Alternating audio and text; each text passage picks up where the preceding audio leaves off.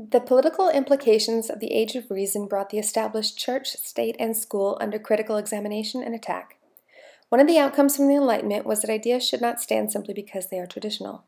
And from the ashes of oppression and the American Revolution, a new style of government was to be established, one based on liberty with limited authority.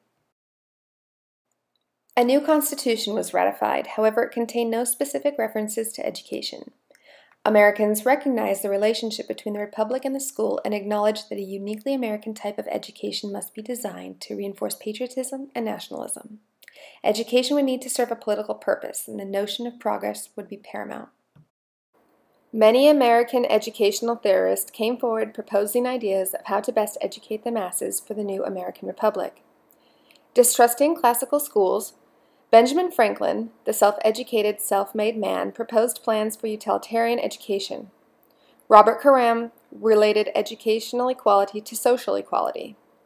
Future President Thomas Jefferson proposed the bill for the more general diffusion of knowledge, arguing that a better educated populace would result in a freer and happier American public.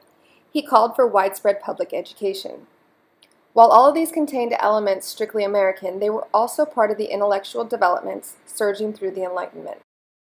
14 years after the American Revolution, France found itself in a similar upheaval.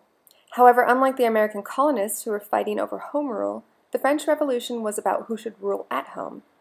The French peasants and bourgeois took up arms against King Louis XVI, desiring social and political reform. With the storming of the Bastille in 1789, the French revolutionaries took control of Paris. They destroyed the remains of feudalism and serfdom. They eventually beheaded King Louis XVI and rapidly turned France into a republic. Education in the new French Republic rejected the role the church had previously played in schooling and took on ideas from the Americans in that education should be to benefit the republic. Teacher training would be a top educational priority with a curriculum that included Republican morality and public and private virtues, as well as teaching techniques. Educational policy was extremely centralized as the National Convention published and prescribed all books. All instruction was to be in French, showing the country's unity under a common language. However, despite revolution and reform, France remained politically volatile. Neither equality nor fraternity can be achieved through force by the state, and a stable government was never established. Unfulfilled promises of social equality and anti-poverty measures led to political and social upheaval, resulting in the Reign of Terror, a 9-month period of mass executions of all presumed enemies of the state, where over 16,000 people were sent to the guillotine. Directed by the Committee of Public Safety, the revolutionary government's terror was a dictatorship, instituted to rule the country in a national emergency. But another change was quickly following. In 1799, Napoleon Bonaparte seized power in a coup d'etat, and in 1802 he crowned himself emperor, marking the beginning of France's imperial phase. Under him, France was turned into a modern totalitarian state. Freedom of speech and press was suppressed, and schools were reformed to indoctrinate students to follow him without question. Education was under his rule and characterized by intellectual repression. Lycées were established for post-secondary patriotic indoctrination, and it wasn't until after World War I did they switch from educating the elite to educating the masses. Students today now have the option of choosing between general or technical education. While Napoleon's reign ended at Waterloo, his impact on French education did not, as it is still highly centralized today. Occurring alongside was the Industrial Revolution, propelled by the Enlightenment's focus on scientific thinking, encouraging mechanical and technological innovations.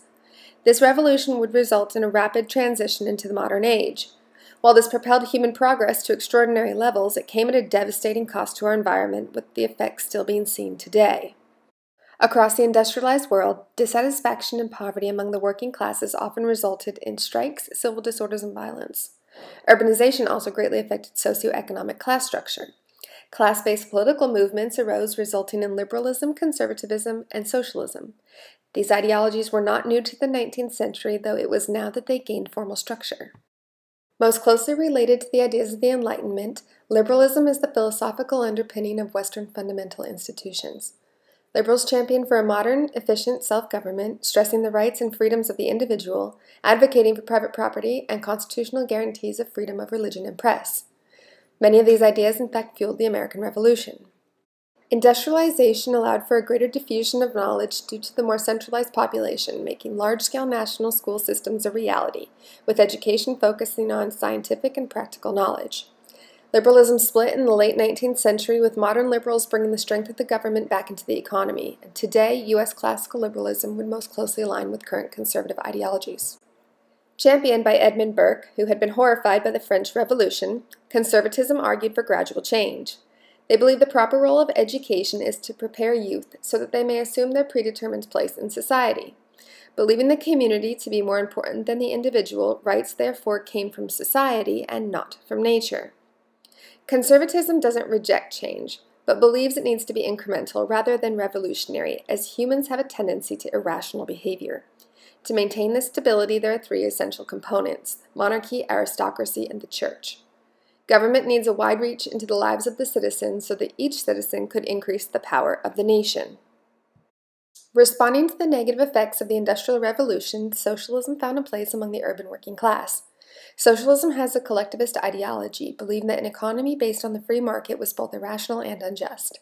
Schools under socialism would foster an ethical system based on the community's welfare, believing that education could unify the interests of all social classes. Small utopian communities began to develop where all resources would be shared equally. However, both economically and practically as well as politically, these utopians failed. To date, while some countries may have aspects of socialism, every single place that has tried socialism in its purest form has been unsuccessful. Nevertheless, their faith that repressive governments could be changed were inspiring and sowed the seed of social movements for decades to come. Nationalism is the conviction that one's highest loyalty should be to that of their nation. It has been a major force in education, with emphasis placed on learning the national language, history, and literature. Although nationalism has a unity that spans socioeconomic and political class lines, it cannot be overlooked as a major contributor to World War I and an end to the old order of life.